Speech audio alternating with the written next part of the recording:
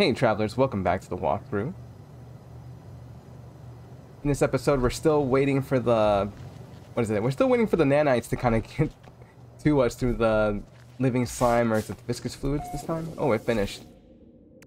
Yeah, the viscous fluids, we're going to need to stack that in order to get our nanites. We want a good portion of nanites before we start going out of the system, because we're going to start buying upgrades here pretty soon.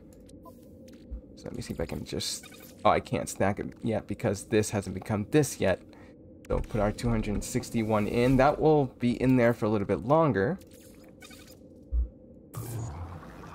unfortunately, but that doesn't mean we can go ahead and not go out to the stars. But to go ahead and get you out there, this is what we're going to do. You're going to fly up to space. You can already see the interstellar travel. The galaxy map offers a wealth of information about nearby planetary systems. Browse nearby systems or available routes to choose your next destination. In space, access the galaxy map for the quick menu, move along specific paths, and browse your choosing of your own route. Warping requires warp fuel in your hyperdrive. Some systems require hyperdrive upgrades in order to access. So what does that mean? So go ahead and press, at least on mouse and keyboard, it'll be M, for you to go to your galaxy map. And this entire thing here is your galaxy map. Now, the reason why you see the little sections like that, little line sections, is because we have the setting for our destination to be the galactic core. The galactic core is within that direction. But if I go ahead and use the arrows to change, I can put destination free explore. Those little lines go away. And if you right click, if you're on mouse and keyboard, you can kind of just look around and see all the places that you can go to. There's billions upon billions of systems. Wait, where'd it go? There, right there. You can go in and out. You can check a system that's all the way over here. But you'll notice in the menu that we can't go that far. If we go back here, it lets us know that 26 light years, an anonymous signal blocking warp. That's because it's green.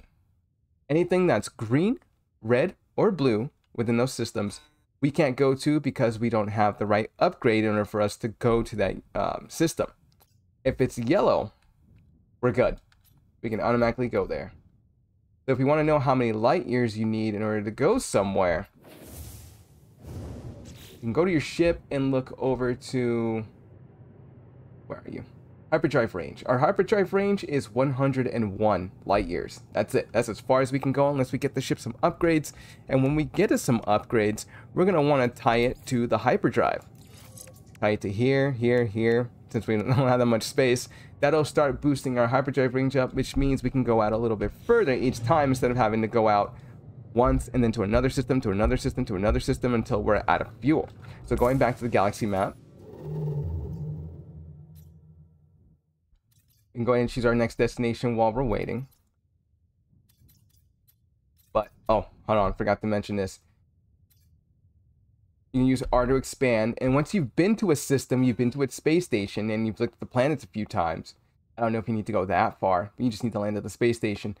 But it'll give you all this information about what race it is, its economy, its conflict. You can see the power generation is the economy, its sell, its buy, its medium supply, which means it's only going to have about 2 stars. So it's not going to be a place where we're going to find a lot of wealthy things at, but it's a good start in order for you to start trading somewhere. So if we're looking at power generation, we need to find another place that will take power generation, or I'm sorry, no, I got that wrong. But we'll fix it. I know exactly what to do. Keep power generation in mind, though, because that'll lead you to the next system that we need to go to in order for us to sell some tech or whatever the space station requires us to do that. Since we're going to another Gex system, why not? It's not that far.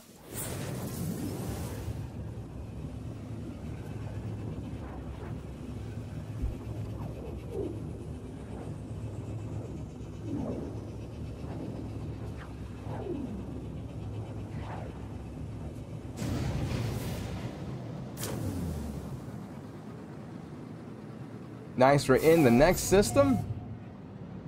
And if you've already sold a lot of your gold, silver, and what is it, platinum? Yeah, your platinum, then go ahead and start farming these. Main story kicking in. Starship monitoring systems report error. Guidance system malfunction. Searching for other routes. Searching. Don't worry about crashing. It's fine. Go right through it. Obtained. Destination in 16. Accept new guidance. We'll accept. Guidance accepted. Plotting route.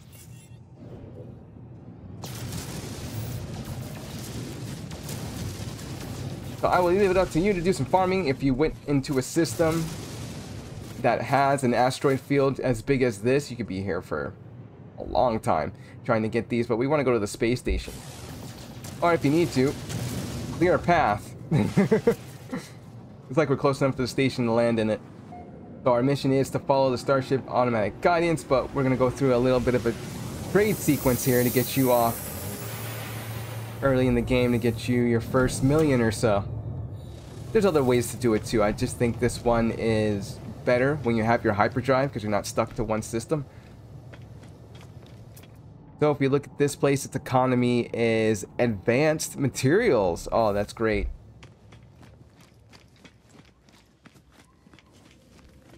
So if we go over to the terminal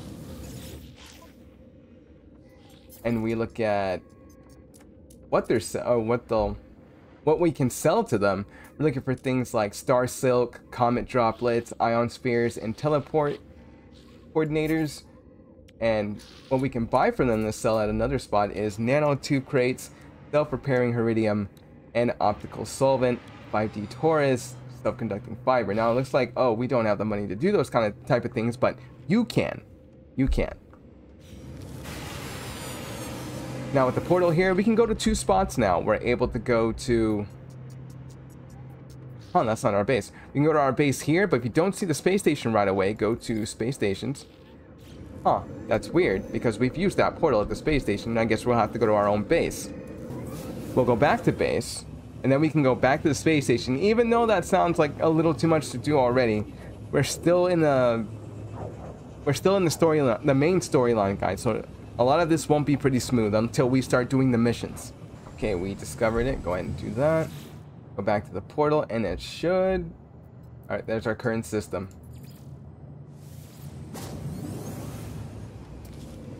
Go back to the space station, see what the space station needs. So we can sell to them fusion accelerants, decommissioned circuits, welding soap, ion capacitors. You can buy from them spark canisters, industrial grade batteries, ohmic gel, and experimental power fluid. Now, because of the snag we just went into, we can't go to and from space stations to kind of run a loop. All we can do right now is just kind of go to the mission, finish that up. Can't directly go to the space stations. That seems kind of horrible. This is our approximate location. Look to see if there's any buildings around.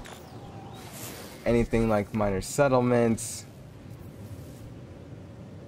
If not, if it's a little icon on the ground that we can't see, you might as well just land wherever you feel like. So I'm not seeing anything. There's no buildings nearby.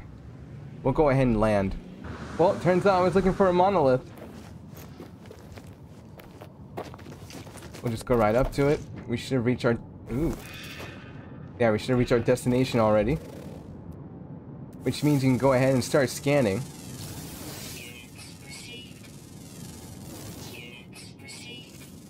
So I... Wait for her to stop talking. So you're able to still do this. And if you get everything that's needed in the system, you can still gather nanites.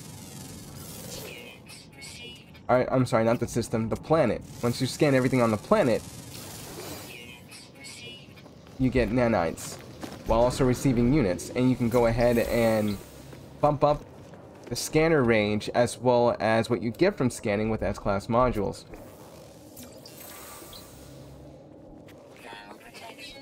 We can also talk about X-Class modules, which you can get from pirate systems if you decide to go to a pirate system. But there are a few requirements to find those kind of systems in order for you to kind of land there. Which means you'll need a conflict scanner, you'll need an economy scanner. You just need those 2 things and then you're ready to go. But we won't be seeing those until a little bit. Yeah, as I stare at it, words from themselves in my mind. A strange fragment of broken speech. Is it traveler? Is it friend? You can choose either one, it doesn't matter. It feels strange responding to questions I am unsure that I am being asked. But something has clearly taken notice of my reply. I am overwhelmed by a sense of something has awoken, that something is watching me. It forms another question. Is it first? Is it last? Again, that one too, you can just pick whatever you want. I don't know how I'm being spoken to. This monolith is ancient, and I cannot escape the feeling it has asked these questions many times over. It asks again. They have seen the Crimson Eye. Has the Crimson Eye seen them? It has seen the Eye. I could have chosen both. I didn't see that until the last minute. Likelihood of anomaly exceeds safety parameters breach detected. Alert, alert. The boundaries fall. The walls collapse. Your universe awaits. Find us, Traveler. Hey, we got a warp cell. Awesome. Because I wasted one earlier. Go over to the language stones. Get a little bit of knowledge if you're going for that standing for your faction. And by your faction, I mean the factions that you chose, that you want to go ahead and start getting standing in. It doesn't matter which one. You can do it from all. Or you can do them all if you want to. Let's see, where's a good place to land the ship at? I'm not going to run all the way back over there.